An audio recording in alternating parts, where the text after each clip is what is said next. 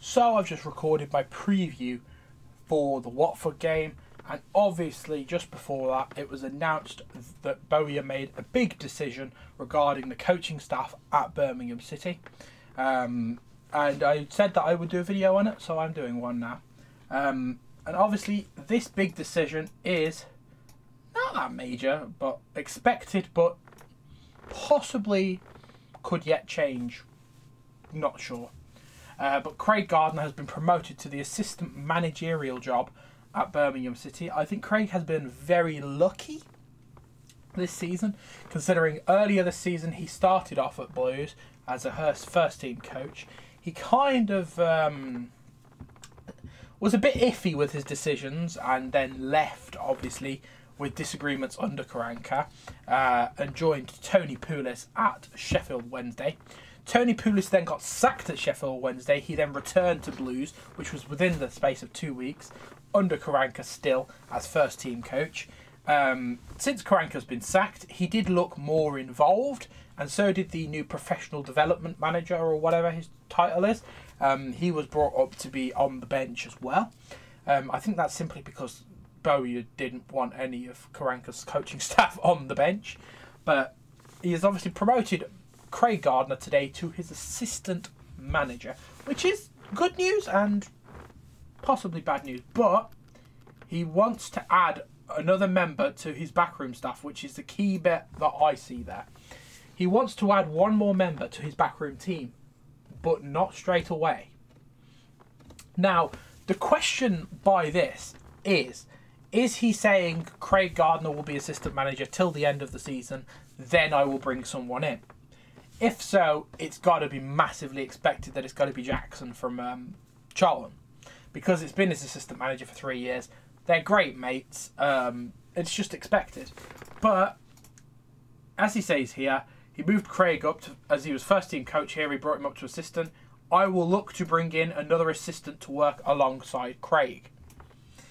So he's looking for someone else to come in to be Craig's superior whilst not being superior assistant, I guess is how you put it. But it says here it's not so much now, it's the summer that you need to focus on these type of things. So he's saying there, this announcement will not be made until the end of the season. I will not be looking at a new backroom staff until the end of the season. I could see him probably bringing in a few other members of backroom staff over the summer as well. And in the next couple of weeks, he will reevaluate all this, as he hasn't had time to speak to anyone, let alone organise anything else. Obviously, Craig knows the team quite well. Been with the team for ages. Played for the team, been coach for the team, been assistant manager for the team now. And he's been here with multiple times. Retired at the club, so he knows the club quite well. So I guess he's a very good person to have passion-wise towards the club. And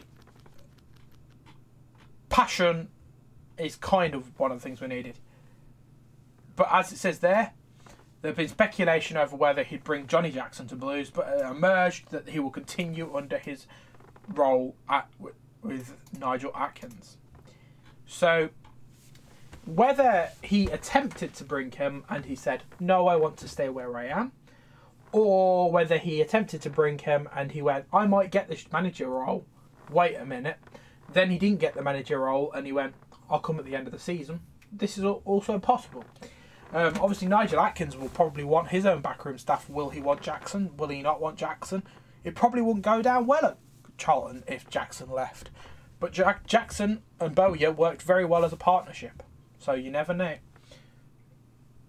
So obviously this is news, but there isn't much to talk about with it. It's only a little bit of news of Jackson won't be coming initially, at least, and Craig Gardner will be the assistant manager until the end of the season, so he's probably a temporary assistant. But yeah, it's an announcement, so I thought I would speak up a little bit on it so I could upload another video at this kind of time. Anyway, thanks for watching this, guys. On to the Watford game. Keep right on.